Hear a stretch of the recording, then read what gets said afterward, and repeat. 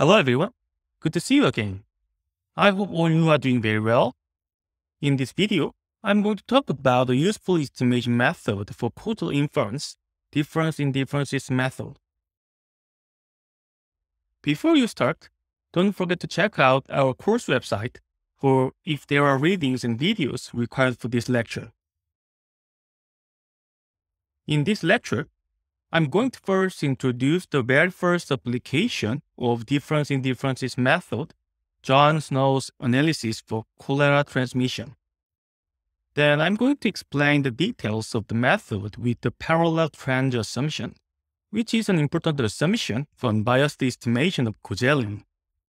Next, I'm going to present the expression of the method in a linear regression specification, which will be used in analysis with real data. Last, I'm going to introduce two marketing applications of difference in differences method. One is Avi Goldfarb and Catherine Tucker's study on the substitution effect of search engine advertising. And the other is Zhang et al.'s study on demand interactions in sharing economics. Okay, are you ready? Then let's get started. Let's go back to the middle of the 19th century. At that time, cholera was a critical infectious disease even in the UK. John Snow was a founding member of the Epidemiological Society of London, which was formed in response to the cholera outbreak of 1849. He thought that cholera is transmitted by contaminated drinking water, not through air, and tried to convince people of his theory with clear evidence. But conducting experiments couldn't be a solution because of two problems. First, it was the time before the concept of randomized experiment was developed. Second, it was impractical, infeasible, and more importantly, unethical in the situation of no verified treatment cholera. Instead, he focused on a natural experiment where he could apply difference in differences method to show that cholera was waterborne. In detail, he took a look into the household using water from two companies in London. One is the Southwark and Vauxhall Waterworks Company, and the other is the Lambeth Water Company. Both companies took their water from the Thames, which already had been polluted by cholera victims' evacuations via runoff. But in 1849, the Lambeth had moved its intake pipes from the Thames to the upstream above the main sewage discharge point, giving its customers uncontaminated water. The good thing for Dr. Snow was that the customers of two companies were very similar. The only difference was that they drank different water. Dr. Snow carefully collected, prepared, and linked a variety of data sources to show the relationship between water purity and mortality. If his hypothesis was right, the Lambeth houses should have lower cholera death rates than the others. And the data clearly proved his hypothesis. The death rate for the Lambeth dramatically decreased after each pipes moved. This table shows the number of deaths per 10K household for each company in 1849 and 1855. The death rate for the Lambeth reduced from 85 to 19, whereas that for the Southwark and Vauxhall slightly increased. Although the customers of two companies are very similar, there still could be an unobserved factors different between the companies and between the years. Let's say gamma SV and gamma L are the company's fixed effects, and lambda 1849 and lambda 1855 are the time fixed effects. Then we have equations that the death rate is given by the sum of the company fixed effect and the time fixed effect for each company and each year. For example, 135 of the Suddock and Vauxhall in 1849 is the sum of the fixed effects of the Suddock and Vauxhall and the year 1849. One difference is that the move of the intake pipes affected all the death rate for the Lambeth in 1855, which is denoted D. From the equations, the value of D can be computed by difference in the equations twice. First, let's compute the difference between the companies in each year. In 1849, the difference between the companies is -50, which is equal to the difference between the company fixed effects because the time fixed effect is cancelled out. In 1855, the difference is -128, which is equal to the difference between the company fixed effects plus the effect of the move of the pipes, V. Next, let's compute the difference in the differences. It is -78, which is equal to the effect of the move of the pipes itself, because the company fixed effects are cancelled out this time. This simple calculation enabled Dr. Snow to compute the causal effect of drinking clean water on mortality, supporting his hypothesis on the pathway of cholera transmission. What Dr. Snow did for his cholera study is exactly what difference in differences method is. It is a quasi-experiment, which means the use of an experimental model of analysis and interpretation to data sets where the data generating process is not itself intentionally experimental. This definition clearly delivers the core concept of the difference in differences method. The data used in Dr. Snow's study did not come from a well-balanced experiment. So the causal effect couldn't be measured directly from the data.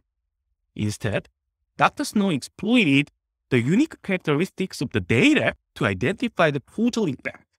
The fact that only the pipes of Lambeth had moved to the upstream allowed for the identification of the causal effect by differencing twice. Dr. Snow's approach can be generalized for various tests of causal inference under specific conditions. First, the difference in differences method requires a panel dataset. That is, there should be 2 or more samples and 2 or more observations for each sample. Second, the treatment should be applied to only a part of the observations of a part of the samples. It is obvious that we need 4 cases of before and after, and the treated and untreated for differencing twice. Last, the parallel trend can be assumed. This assumption is the key to the identification of the causal effect through the difference in differences. Now, I'm going to show a figure that graphically illustrates the parallel trend for Dr. Snow's data. This red dot indicates the death rate when clean water was treated on the Lambeth in 1855. What we want to obtain is the ATT, which is the difference of this observed death rate from the rate expected if the Lambeth were not treated with clean water in the year.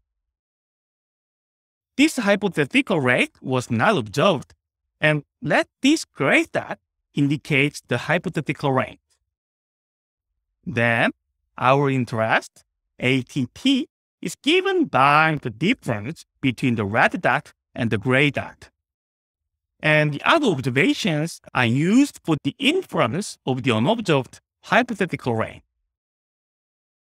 Let this blue dot is the observed death rate for the Lambeth in 1849, which is a controlled case. Then, the gray dot of the hypothetical rate is given by the observed death in 1849 plus this A, which is the unobserved hypothetical change over the years if the Lambeth were not treated. The hypothetical change can be inferred from the change in the observations of the other unit, the Swadhook and Vauxhall. Let B indicates the change in the depth rate for the Swadhook and Vauxhall over the years. Assuming that the slope for the Lambeth is the same as that for the Swadhook and Vauxhall, we can infer A from B and finally infer the gray dot and the treatment effect. This assumption of the same slope is a parallel trend assumption. If the slopes are not the same, that is, the trends are not parallel, the causal estimate of the treatment effect from the difference in differences method is biased. The parallel trend assumption can be formally expressed in the potential outcomes causal model. The DID estimate is given by differencing the observations twice. T indicates the treated case and C means the untreated case. Then, the DID is the difference between the difference in the Lambeth observations, the red dot and the blue dot, and the difference in the Swadhook and Vauxhall observations, the green dot. Adding and subtracting the hypothetical rate, which is the gray dot, doesn't make any change. Then the first part, the difference between the red dot and the gray dot, is the ATT, and the remaining part is the difference between A and B, which becomes non-zero if the trends are not parallel. Thus, this part is called the non-parallel trend bias, and the parallel trend assumption means that this bias is zero, making the DID estimate unbiased. The DID method can be written in a linear regression model with two dimensions. For Dr. Snow's data, let's say S is the company dimension and T is the time dimension. And then, this equation is the observed depth rate equation.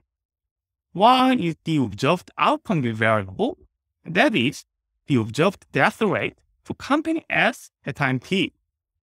The observed outcome is given by the common intercept for all observations alpha, the company fixed effects, gamma, the time fixed effects, lambda, and the treatment effect, D. The last term, epsilon, is an error. Here, the coefficient of D is the DID estimate of the causal effect of the treatment. By differencing in the same time, the intercept alpha and the time fixed effects are cancelled out.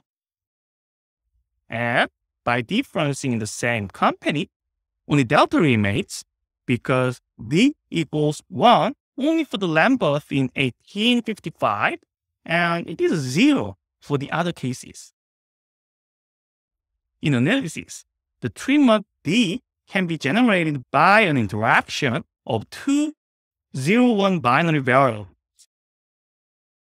One is the variable indicating whether S is the treated or not, and the other is the variable indicating whether it is the time when the treated unit was actually treated or not.